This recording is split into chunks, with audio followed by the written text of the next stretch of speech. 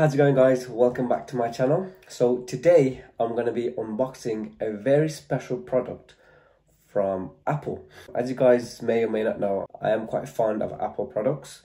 What I'm going to be unboxing today is the new 13-inch MacBook Pro with Apple M2 chip. There are newer ones. You've got the M2 Pro and you've got the M2 Ultra. This is the 2022 model, but obviously this is what I needed in terms of what I'm going to be using it for on a daily use.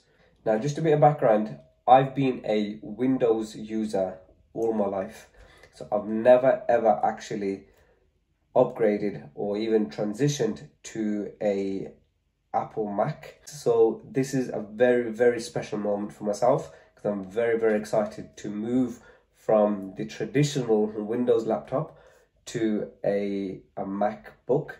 Let's get this MacBook unboxed and let's see what we get inside. Always a special moment when you're unboxing any Apple product.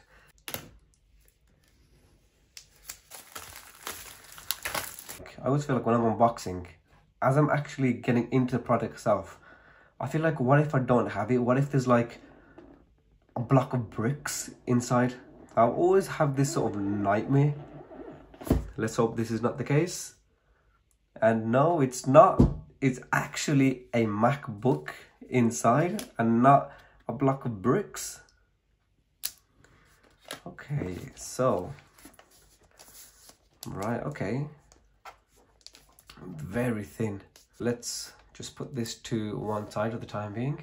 Inside you get the standard charger, USB-C to USB-C. You also get the little guidebook or the manual book. Inside you get the guidebook itself, some more guidance, and the infamous Apple logo stickers, which are color coordinated with the actual MacBook itself. So you also get the plug with it, the UK plug, and then you also get the power brick. I believe this isn't a fast charging power brick. I believe it's 67 watts, I believe. Yeah, so 67 watts USB-C power adapter. And that's it.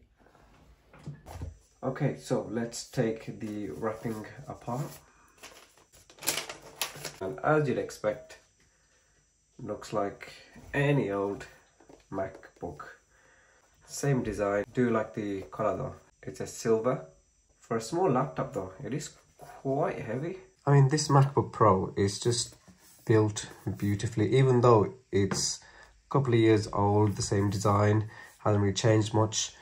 It still looks fabulous. It feels great to hold. It's nice and slim. No wonder this is like the second best selling MacBook. The only sort of discrepancy is probably you've only got 2 Thunderbolt ports, whereas I would have liked it if there was like an SD card slot as well. Even more Thunderbolt slots. Thunderbolt 6 would have been better. Obviously this is Thunderbolt 4. But other than that, I really like it.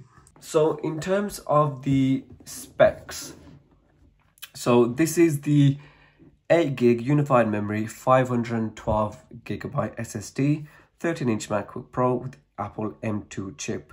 Now, like I said, this is the 2022 model, 13-inch. I wouldn't want to go any higher than that, because obviously you can upgrade them to your desired specs. And obviously, if you were to go any higher than that, then you'd rather go with the newer models like the M2 Pro chip or the M2 Ultra chips. I'm gonna load it up, I'm gonna get it all set up. I'm also gonna be showing you how easy it is to transition or to move files from a Windows laptop to a MacBook Pro, and see if it's actually easy or if it takes a while. And also just give you my first impressions. So it's booted and it gives you the hello to you too.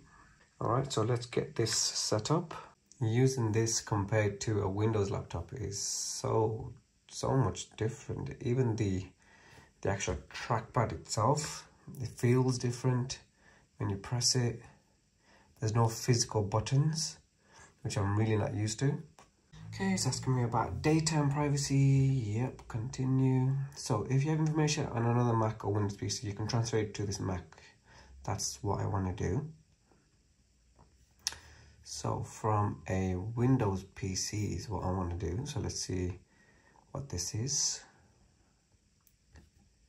Okay, so transfer information to this Mac. Select a Windows PC to transfer its information to this Mac. Looking for other sources. Don't know how this is going to work because my laptop is quite old, so I don't know if my laptop is even going to have the capabilities of doing this. But let's give it a go. Here's my old rundown HP laptop. Funny story, the reason why I actually got this laptop is because it kind of does remind me of a MacBook, which is why I actually got this laptop. It's not a Mac, doesn't run Mac OS, got nothing to do with Apple or Mac at all. But hey yo, this laptop has served me many years, and it's time for a change, I guess. This laptop has gone so slow now. It makes weird noises at startup, almost farting noises when it starts up. It just can't do the things that I want it to do. So I'm going to be using the Windows Migration Assistant. So it's an application that I'm currently downloading, and hopefully this should be the software that can transfer my data, pictures, files, calendar, the whole lot onto my new Mac. So hopefully this works. Okay, so I keep getting this error message where it says this Mac is attempted to reconnect to your Windows PC. It's happened quite a few times now, and I kind of lost my patience with it. I don't think it's the Mac, I think it's actually my Windows PC or Windows laptop that's causing the issue. It's probably too old to even recognize this. So I'm just going to abandon it and have to transfer things myself manually. So I'm just going through some terms and conditions. I then need to set up iCloud and then set up Siri with my voice. It then tells me to set up Touch ID using my finger. So I had to repeatedly tap the button to recognize my finger. I do like dark mode, so I'm going to keep it on dark mode. And there we go, we are in. As you can see, the software is using Mac OS Ventura 13.4.1. Okay, so first impressions. The screen looks so much clearer, so much crisper. The colors are more vibrant and it just loads so much quicker. I think I need to get used to the tabs at the top, whereas Windows used to have the tabs here for closing, minimizing. The touch bar at the top, it's so intuitive. It's really smooth. It works perfectly. And you've got quite a few options here. I guess it kind of also saves space on your keyboard as well, because obviously not all of these things are needed.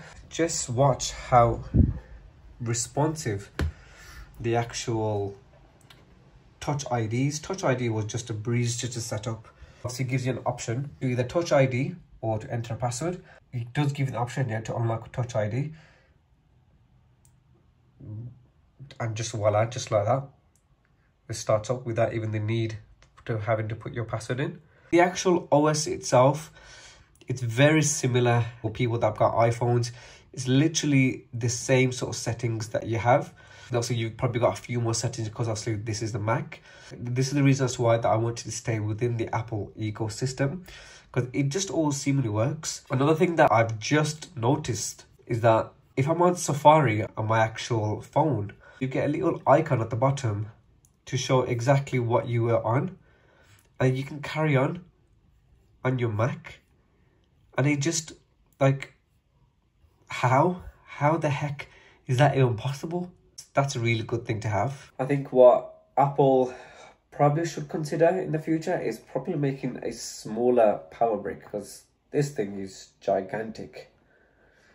And obviously making the actual wire itself longer, because this is not long at all. And I feel like it's quite flimsy. I noticed with the wires with Apple, they end up snapping or even tearing apart from the ends here. Okay, so in terms of the MacBook itself, so it's got an 8-core processor.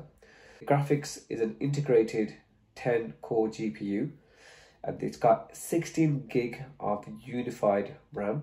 The screen size is 13.3 inches, and the Retina display is 2560 by 1600 Retina display. It weighs about 3 pounds, which is about 1.4 kilograms. You've got storage from 256 all the way to 1 terabyte. So it's got 2 Thunderbolt 3 USB ports and a 3.5mm headphone jack. The camera on the screen is a 720p FaceTime HD webcam. I mean, the lack of ports on the MacBook, it's not a huge issue because I will be using the Smart Tech extension, which has got obviously a USB-C. It's got a SD slot and 2 USB ports as well, plus also a HDMI slot and also a Ethernet slot as well. So it's got more than enough for what I need. But yeah guys, that is it, pretty much everything from me. Hope you guys enjoyed this little first impression of the MacBook Pro. I know I'm a late adopter, but better late than never. And like I said, this is my first time using the MacBook or even purchased a MacBook. So I'm looking forward to using it as my daily driver. Thank you so much for watching guys, and make sure to like, comment and subscribe, and I'll see you guys on the next one.